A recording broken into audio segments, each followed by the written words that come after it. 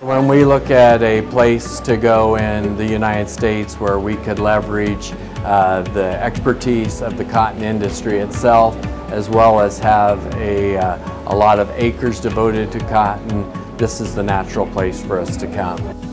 This is a historic day for us. This is a great day at Texas Tech. Beyond the immediate benefit to the industry, this is going to provide some opportunities for educational experiences for students. Tech has a long history of research and education related to cotton, and this will complement that.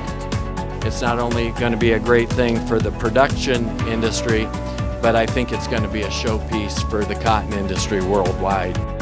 This is another validation that West Texas is the leader in all things agriculture.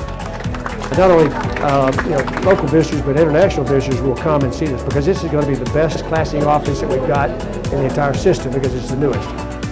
It's another example of how what we do is only strengthened by cooperating with industry and with the government on a local, state, and national level.